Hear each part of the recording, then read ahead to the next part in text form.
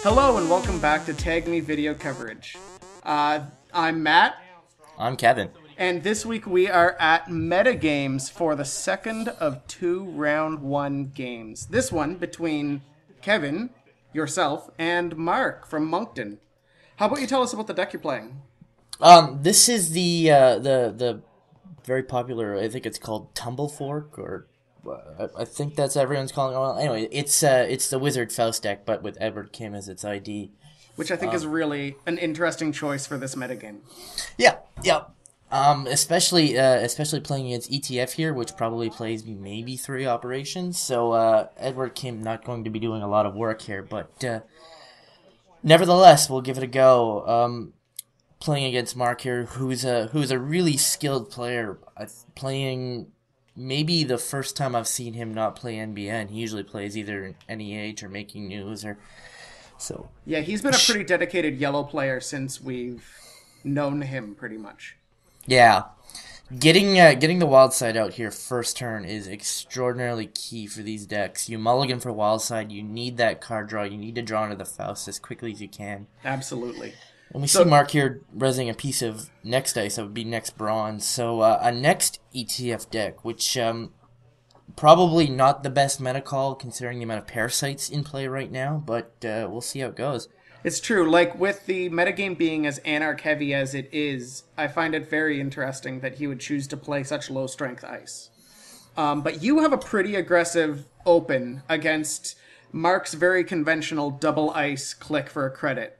Do you feel as though maybe he's just holding back or just playing his game, whereas you're also just playing yours and just setting up, or do you think... Yeah, I think Marc probably drew into what he thought was a good hand, and I drew into what was definitely the best possible hand. Opening up, I've got 9 credits now. I've got the wild side out. I'm drawing as much as I can. Marc's going to have to click for credits here a couple times just to match pace. That's exactly it. Like, Marc probably kept a very conventional hand, but even knowing he was against Wildside, he didn't mulligan this hand, so he kept next ice on purpose. Yeah. Next ice can be good if you can get a lot of them rezzed, especially if you're going to play with Executive Boot Camp and you can res a couple of them for free, or without having to be run. You get 2 or 3 next ice. Those next golds, or those next bronzes, are hard to parasite, So continuing your very aggressive start, you click 1 for liberated accounts, and then you click 2, I've had worse, click 3, 4, take money. Yes. Click 3, take money. I lost click 1 to the wild side. Oh, wild side, right. So you drew 5 cards that turn. Yes. That's a very good start. Yep. A 5-card draw in this deck is not out of the question when you consider I've had worse, and the console in this deck is also Vigil. Oh, yes, of course. Okay, that's true. So mostly what you're doing here is just digging for pancakes? Faust, actually. I can go without adjusted chronotype for quite a while, but Faust I absolutely need. Ooh, this is an interesting piece. I didn't expect to see a Vikram here. And I think I'm going to have to... No, you go ahead. I think we're going to have to click through a few subs here to get in, and, I don't have any programs in place, so that first sub routine doesn't matter. Right. And Marc reses an Adonis campaign off of a Breaker Break grid, which is just awful because I have to trash it. It's true. And unfortunately, being Edward Kim instead of Wizard, you don't get to spend the $0. Now Yeah. Absolutely. That's very cheap for Wizard. That brings me down to 1, which is a bad place to be in, but with a liberated count out, I'm okay. Dropping the Clot, not going to be necessary against ETF here. No, that's true. And dropping a David, I mean, I'm sure that you have Clone Chip? Yeah. So very worst case, you're going to be able to get that David back if you need it. Also true. Again, going with the 2-card draw, Wild Side is amazing in this deck. It's just so important to get that early and just rip through the deck as quickly as you can, especially when you're going to Faust away a lot of cards or you're just going to throw cards you don't need away. That's true, absolutely. Like, you need to have that steady source of cards because they are, in many ways, your your primary resource in this deck. Absolutely, yeah. This one runs maybe a little bit richer than a lot of the common Wizard Faust decks, mostly because I have to pay to trash the resources. You can see me getting the Parasite out early here, and losing the I've had worse. I feel I have enough card draw, so I don't need to keep that. Yeah, and you're not looking to store them in any way. You definitely don't expect to be scorched out against an ETF deck. Certainly. Marc has 2 Nexts out temporarily. I've got 1 Parasited, yeah, so he has no choice but to trash it or give me free reign to R&D, which he doesn't want to do. Still, Marc not in a good place here with only 3 credits against a deck that still has no programs and really none needed. Street Peddler, that's fun. I like that in your deck. I noticed that when I was transcribing the deck lists, and I thought that was a really interesting choice. Yeah. Street Peddler, just another thing to do a mass amount of card draw, but card draw that also then you can then install at, instant speed.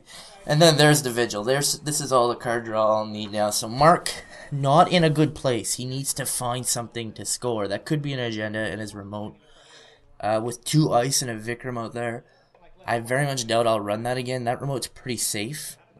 So he needs to score to that and protect his centrals a little bit. Yeah, and unfortunately he's still only at 3 credits, so it's not like he can score and do other things until he can make some more money. Yeah, this is true. ETF good at making money. Here he is crediting up and then installing some ice for free. 2 ice over R&D hurts a little bit. Also, the install, I think, brings him down below 5, so I'm only going to draw 2 here. Right, yes. But, on the balance, a lot of turns, you're probably going to wind up drawing 3 cards in that situation. No doubt. Well, in this deck, Vigil typically will draw an extra card, maybe 5 to 10 turns per game, which is pretty good. That's really good for 1 click and 2 credits. Yep. If there was just a card that you just had power counters and you removed 1 every turn to draw a card, I would play that card. Yeah. Alright, so now I've got what should be enough money to get me through the game if I could find the Faust. That's the trick, right? I expect I have a Faust maybe on the Street Peddler, maybe in my hand now. At this point, you should have access to 1, yeah. And Marc still, at 5 credits, he's not doing badly. But, 6 now, it's still not a ton. What worries me is with this, with 6 or 7 credits, he can res 2 next ice, which that's true. Turns up that ice over HQ quite a bit. A backup plan for the Kim deck is to hit HQ hard and try to trash away some of the resources or some of the operations. Excuse me. Do you not find that that's counterintuitive with Vigil? No, not really. I would rather them not have a hedge fund than me draw the extra card. Okay, that's very fair. Yeah. Pancakes is out, so I'm back to 4-click turns. I'm probably, so I'm going to try to be aggressive here. Make him risk some ice. That looks like an Enigma. Quandary. Which, an interesting play considering the amount of Parasite I have. We've already seen 1. It's in the bin. I'm not sure what I've got here. I think in this case, though, he's looking at the Quandary as trading his 1 credit for your 2. But at the same time, it also keeps you out and saves him money in the long run, potentially. Okay, Dirty Laundering Archives again. Typically, I only want to do this with Data Suckers out, but I think I just wanted the 3 credits here and not have to discard it. Oh, you were running the risk of discarding, because otherwise, clicking liberated accounts is far more efficient. Yeah. So, Marc probably needs a little bit of money. Maybe that's an agenda in the remote he could score. I don't know if he's playing many 4 points or maybe he wants to over-advance a Vitruvius. There's the money. He's now back up to 9. This turns on Next Gold, which you gotta figure is in the deck, considering we've seen both flavors of Next already. Exactly. There's no reason to run Next Ice without at least 1 or 2 Next Golds at this point. Certainly. And with an upgrade over R&D, that could also be a Marcus Batty, which in concert with Next Gold is just really bad. Very bad, yeah. Alright, so I'm parasiting the Quandary. And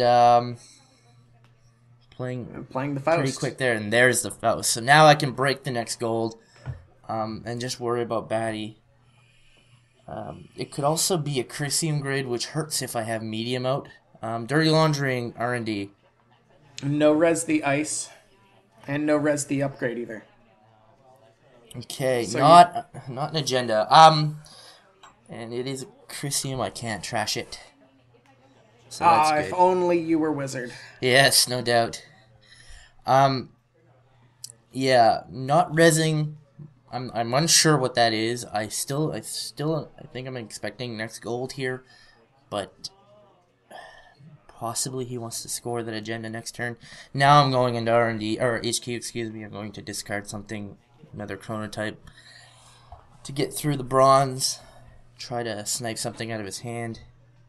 All right, a little too high. Oh, and you're siding. Oh my god, it's a NAPD, which is an interesting call. NAPD has seen better days now that it's on the MWL. A lot of people are not playing it. But I did see it as a singleton in a few decks. I think... Oh, and over-advance the Vitruvius like you predicted. Yeah. This can be good to get next ice out of archives, considering how quickly they disappear often now. Also, it's good to pull a Jackson back. In a meta full of wizards, your Jacksons don't last long. It's true. So it's good to pull him back when you need to. And it does open up that remote server again. He knows that it's relatively safe. So now he can start hiding more things in it. This is true. Now that I've got a medium out, I've pretty much broadcasted what I want to do. I've run in with still not enough credits to trash the Crisium grid, which... Not a big deal on that first one, but it means if I get in a second time, I don't get to access another card. So probably a bit of a play mistake here. Yeah, like I probably would have taken that liberated accounts money. So he's resing Crisium. Also, I may have just wanted him to res it, which... Force him to spend the money, key. I guess? Yeah. So... It doesn't seem very efficient. Oh, and then I'm parasiting. So I'm going to parasite the bronze, making any next gold possibility not as fruitful for Marc now. A next gold with 1 is not as powerful, but still deadly. It's hard to be worth the money, though. At that rate, at least. Yeah, that's true. Dropping, forcing him to drop that ice, which you would have to do, considering it would be going next turn. All 3 of your parasites. All 3 parasites are the bit. We still haven't seen any clone chips. Deck runs 3. You have been quite lucky with parasites, though. Yep. That's not bad. I think at this point I'm less than 15 cards left in my deck. Oh. There's no the way. chip. You have to have way more than 15 cards left in that deck. It really, really rips through the cards when you consider Street Peddler, when you consider Vigil and Wildside. I suppose. Yeah. So... You're seeing a lot of cards. You're absolutely correct there. So I'm building up money. I can now trash Crisium, and I'm probably going in no res. It is a successful run. I do get a counter, although it doesn't look like I'm activating my trigger there. It's not a successful run because Crisium grid was still there at the time that this run would have been made successful. This is true. Yeah, timing is stupid. Did trash the Crisium though, so that's excellent. Open. He's at 6 credits. Can't res a gold. I know I'm convinced it's a gold now. Having not seen anything.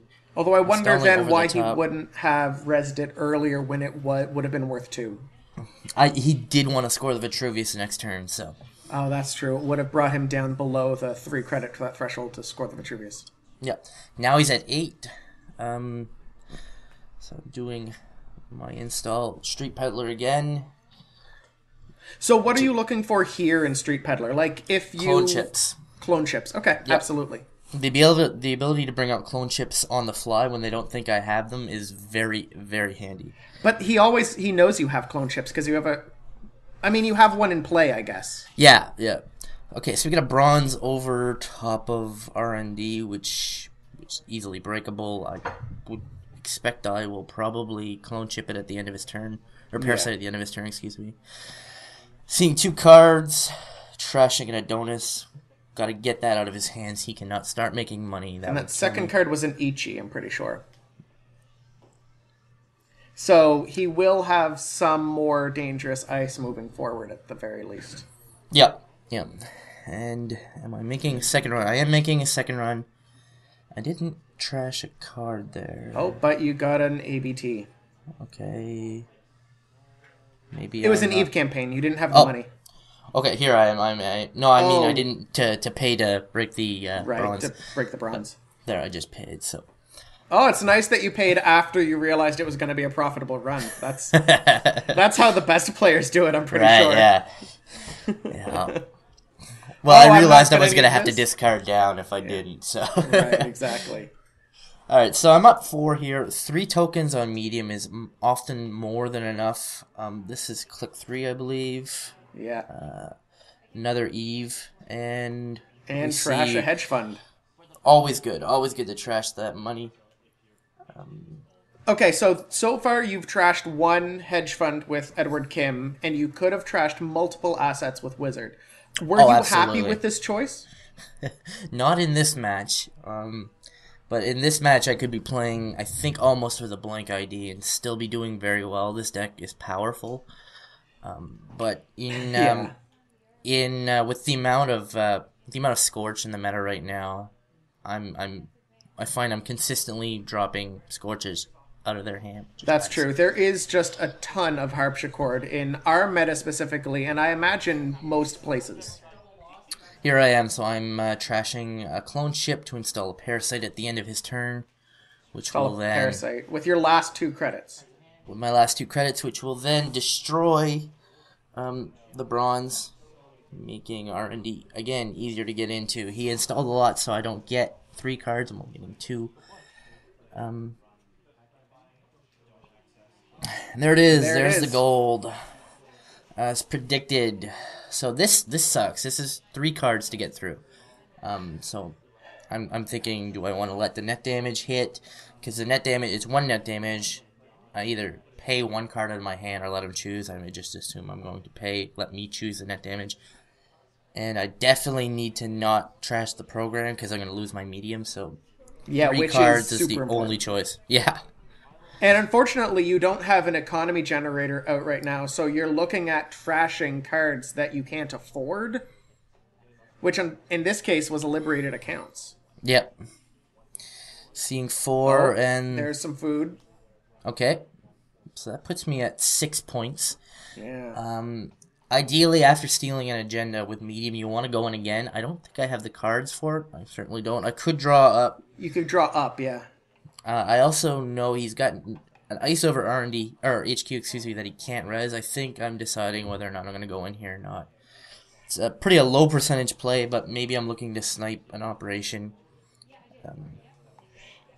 I mean, I don't know exactly what operation would be great for you to snipe here. He has no money, and you're on game point. It's also true. I'm taking a single credit. And then I'm running his hand. I don't know why I took that credit, but there it is. Like maybe you want to be able to trash... Oh, jeez. Oh, okay. And I sniped another food. Well, that worked out. That low probability play really paid off for you, I guess. Certainly so. Man, what a jerk you are. So, ultimately, that matchup really had nothing to do with your identity. Hey, I trashed 1 hedge fund. Yeah, it was entirely on the power of Wildside and Faust, which I think is going to be a theme for this tournament. Yeah, I think it's going to be a theme for the next few months until some anti-Faust cards come out. But right now, Faust, Wildside, very powerful. Is it too early to ask the question of whether or not Faust and Wildside will be put on the most wanted list? I believe it is. It's too early? Yep. Okay. That's fair. Wayland will destroy Faust. It's just what Wayland does. Absolutely. High strength barriers will do the job. And... Spiderweb. That's true. Hive. Oh, man. They have a lot of cards that are good against Faust. All right. So, that's going to do it for us. Monday, Alex will be back, hopefully, with the first game of round 2. Excellent. I can't make that promise, but that's the goal at least. And now he has to do it because we said it on the internet. All right, so until next time, I'm Matt. I'm Kevin. And go to Wendy's and get yourself a Frosty.